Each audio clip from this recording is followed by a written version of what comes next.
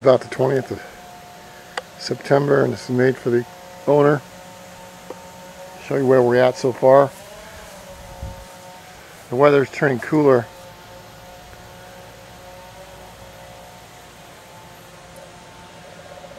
And the house is a light purple with the other lavender right here, which this is done in satin. The fence here is going to be in it's being oil primed right now. Oil primer is really good for outside fences. Then we may paint the coat paint fence either a light lavender or maybe even a lighter one. Then we go into the backyard. This house has been here for 45 years, and the little old lady that lived here bought it originally.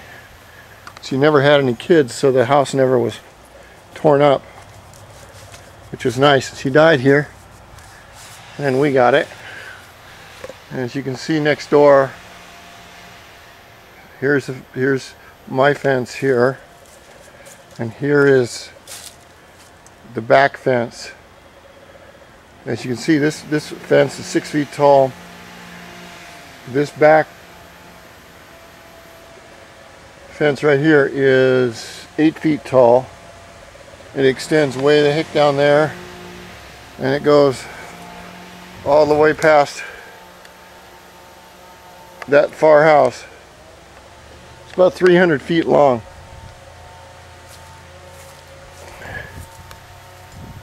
And beyond the beautiful wooded forest used to be the governor's mansion of either Washington State or Walla Walla. Way the hell back when. You can barely see it in the summer. See if we can get a little closer. You can see maybe just a little of it. It's really cool. It's all different shades of pink and yellow, and the lady really put some really vibrant colors on it. Of course, she's married to a rock star, so. Oh, maybe we can get a better look over here. Let's see.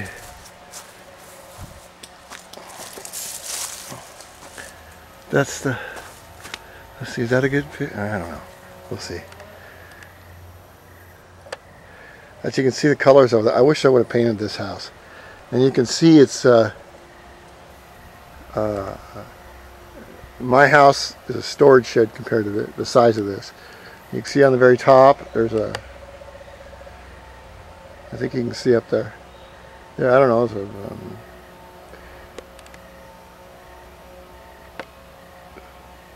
platform on the top. It's just really neat colors. And that's where Rockstar lives.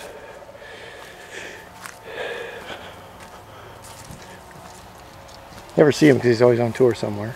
Well, I've never met him. Only heard him over there one time. This is the back of the house for the customer as it's getting done. I'm doing it in pieces because, well, I'm an artist and I don't want to do it just the way it's prescribed to do in the book. I want to follow my artistic instincts.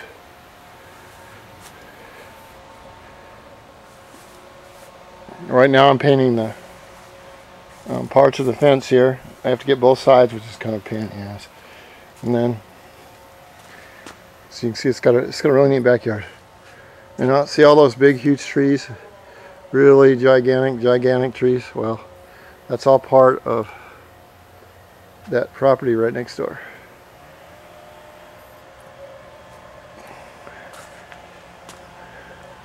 I think it's a nature preserve too. We have a bunch of raccoons and pheasants, and they got hawks that live over there. It's really neat. It's supposed to be a really nice place. I've never been over there. I don't go on other people's property, but I hear it's really nice. Anyway, I've gone with white oil primer up to about, I don't know, it's 5 feet tall. I don't know, 2.5 meters. I don't know how many stones that would be.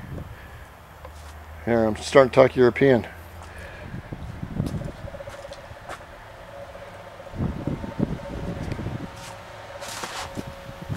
I'm painting the trim right now.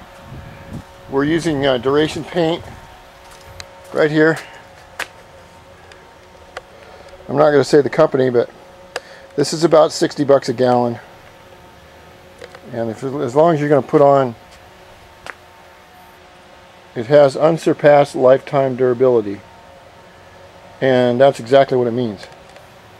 It means the whole world could blow up, but this paint will still be here.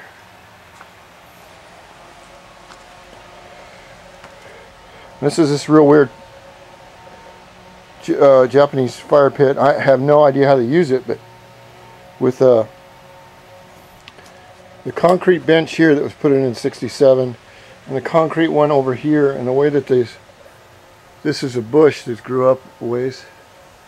The way it's all put in, it has a Japanese harmony. Feng Shui, or that's for China. I don't, however they did it, it's just amazing.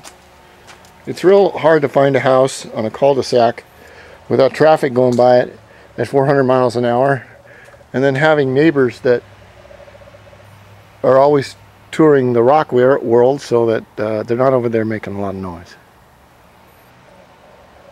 But he does have some really nice trees, and his wife has got really good taste in paint.